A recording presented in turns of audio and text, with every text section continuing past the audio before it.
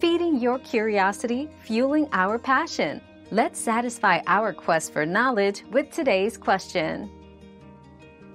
To get rid of rats and squirrels, start by sealing entry points to prevent access to your home.